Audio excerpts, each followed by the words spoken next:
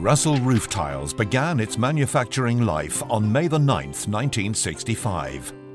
By 1964, the Gibson family of Annan had been synonymous with roof tiles in Scotland for 122 years. By the early 1960s, master slater and tiler John Gibson was at the helm. He decided to make his own tiles, starting with the purchase of 11 acres of land in Loch Maben, just outside Lockerbie, Dumfriesshire, in September 1964.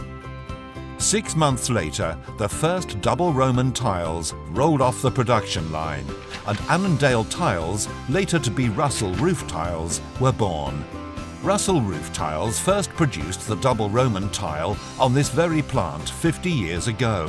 Made from a combination of sand, cement and water, it is pigmented throughout and sealed with a water-based acrylic paint, though not as popular a choice of tile as the Russell market-leading Galloway and Lothian range. Well over 1 million are still specified and distributed throughout the United Kingdom to this day. Unlike the early days of distribution, where tiles were simply grabbed, placed on vehicles and loosely banded, all tiles are banded automatically, palletized, shrink-wrapped, then specifically labelled and carefully loaded onto all manner of vehicles by modern double-handling mobile equipment. In August 1990, the company acquired 7.5 acres of land in Burton-on-Trent in Staffordshire. This would not only allow for the required factory space to produce, but create a vast stocking yard. New offices were built in keeping with those at Loch Maben, not only with a key eye on design, but allowing future flexibility to expand for additional employees, as orders would hopefully increase.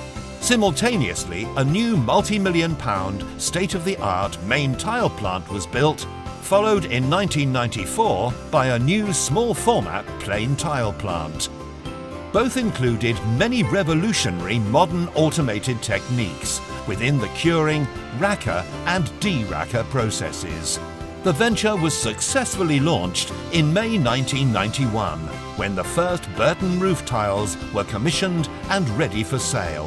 In 1997, the company acquired 2 UPVC businesses, which were relocated to a 28,000 square foot factory site in Burton-on-Trent.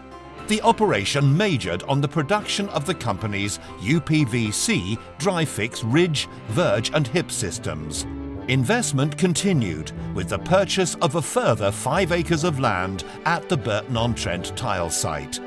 But more importantly, in 2000, a brand new multi-purpose tile line at the original Loch Maben site, as UK planning requirements began changing toward a thinner leading edge product, more slate-like in appearance.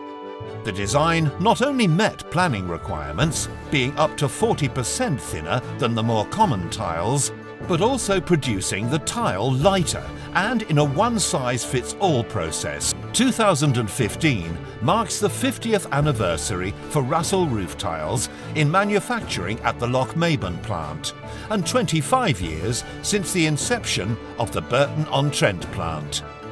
40% of its workforce has over 10 years service with the company, and many have or have had numerous family members working in the business over many years. Russell Roof Tiles, 1965 to 2015.